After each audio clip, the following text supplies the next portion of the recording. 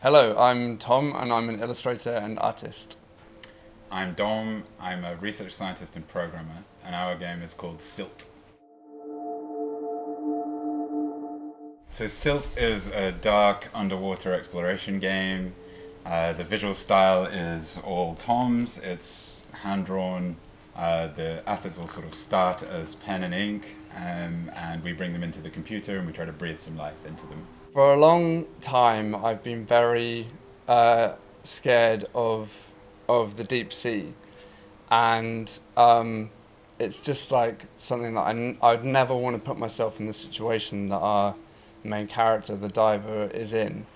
And a big theme in a lot of my other work is kind of playing on my fears and kind of making them into surreal environments and characters and whatnot. So this is basically like an animated version of everything that I've done in the past. I was in research science for 8 years, and in the background I did a lot of programming at work, and in the background I was learning how to make games, and I always wanted to make a game, but I've never been much of an artist. So I was a programmer looking for an artist, and I ran into Tom one day and we started talking. Yeah, and I've always wanted to have my characters animated, and the games industry seemed like a perfect way to do that. And yeah, bumping into Dom was the perfect opportunity, really, to actually make a game.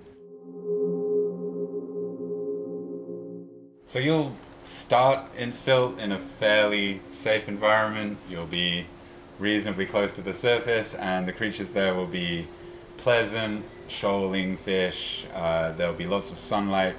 But very, very quickly you're going to start progressing downwards and downwards and downwards, and the further down you get, the less pleasant the animals will be. So, in my background, I was a research scientist. I studied animal behavior, particularly like social insects like bees, and I built a lot of kind of models and simulations of these kinds of behavior. So I'm trying to bring that into the game as a way of creating a kind of believable backdrop and a believable environment. So the fish in the game will dynamically shoal together. They have system-driven AI that will have them preying on each other, chasing prey around, trying to find food. And if it turns out that they might want to eat the player, then they'll come and eat the player. They might be afraid of you. There's plants that will come and kill you. There's giant Goliath beasts. The world will be kind of teeming with this kind of life, and all of these creatures are designed through your messed up imagination.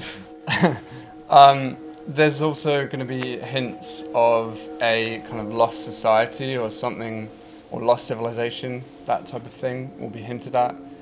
So there will be a narrative thread to the game.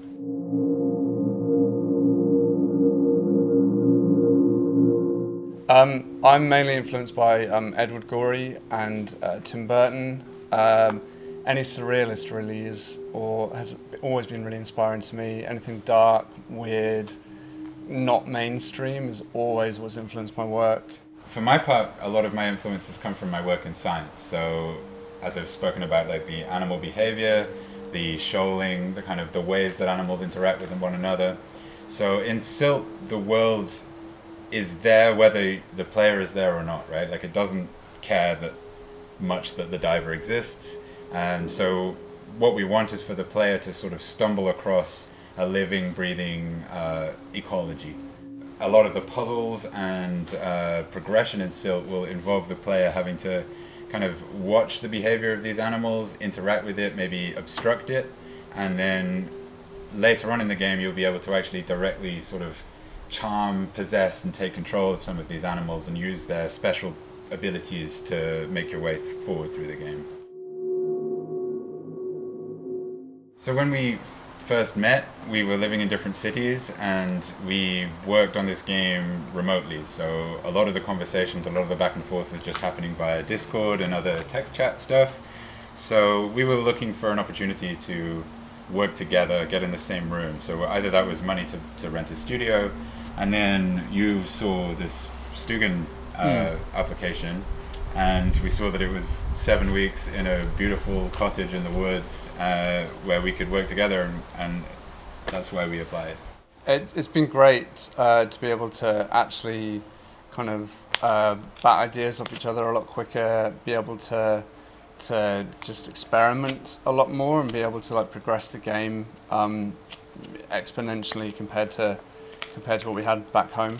Yeah, So all these little problems that would have been, 2 hours of back and forth on text, now we can just run down the corridor and like fix it and then get back to work. It's been really great. Mm. Our plan for after Stugan is to hopefully, whilst we're here, create a demo, and then afterwards we're going to be pitching it to any and every publisher that could be interested to potentially get funding, so that we can then start working on the full game. So the demo we'll create at Stugan is essentially like a feature-complete test bed. So we will have like at least one of everything that we want to have in the game. So one of the giant Goliath creatures, we'll bring in the dynamic lighting and the ability to take control of fish that are light, to light your way around. We'll have, of course, all of the AI and the shoaling behaviors, and the basic kind of puzzles, some of the puzzles that the player will have to solve to progress through the game. So if you're interested in learning more about the game, you can find our website at www.siltgame.com, or you can follow us on Twitter at GameCircus. So thanks for watching. Thank you.